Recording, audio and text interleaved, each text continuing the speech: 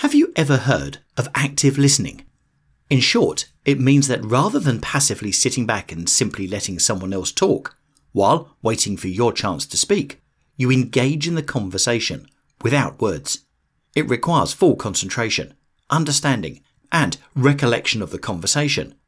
It helps to minimize confusion and forgetfulness. I employ these same practices when I read. I am an active reader. I interact with the book. I underline and highlight. I fold page corners or have tabs sticking out of the side.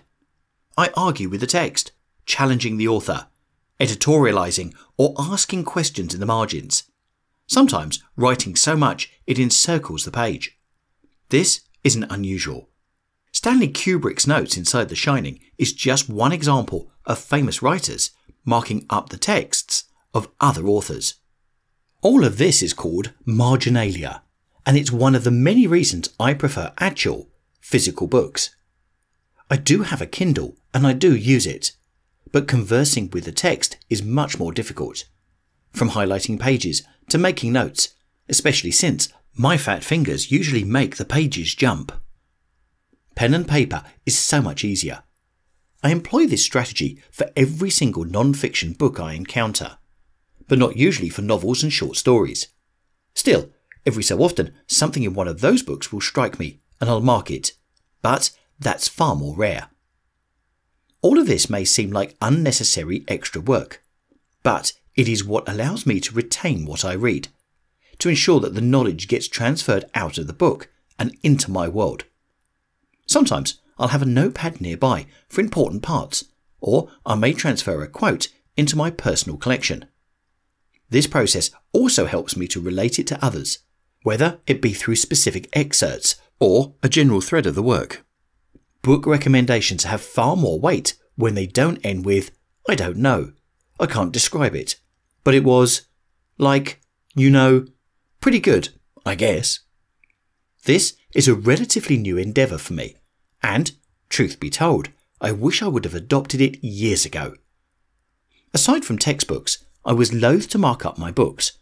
I wanted to keep them pristine. For a time, I tried not to even break the spine or otherwise betray that it had ever been opened. As someone that has long been a collector, I wanted to keep my books as close to mint condition as possible. But to what end? What was my ultimate goal? Was I more concerned with reading the books or the appearance of them? If I just wanted them for their looks, I could buy a painting of a bookshelf and hang that up. Still, the first time you take a pen to a beautiful page of a new book, it can feel like cutting up a Monet with a box cutter. So, if you don't think you can bring yourself to mark up your books, I suggest you take a cue from my good friend, who spent more than a decade collecting Jordans. He saw them as an investment, so he always purchased them with their value and return on investment in mind, keeping them unblemished. But he's also human, and every so often a pair would be released that he desperately wanted to wear, not just stack for a rainy day. Yet he didn't want to risk his investment. So what did he do? He'd buy 2 pairs, one to wear, one to preserve. If you're determined to keep your books immaculate, I'd suggest you do the same. Buy a second copy that you can mark up as you wish. If that's too expensive for you, buy your fresh copy new and then buy a used book, either from a fantastic indie bookstore or online at thrift books, that you can deface with abandon. So, go forth and mark up your books. After all, being well read and able to speak about the great books you've encountered is far more important than having your bookshelf look like an untouched Barnes & Noble.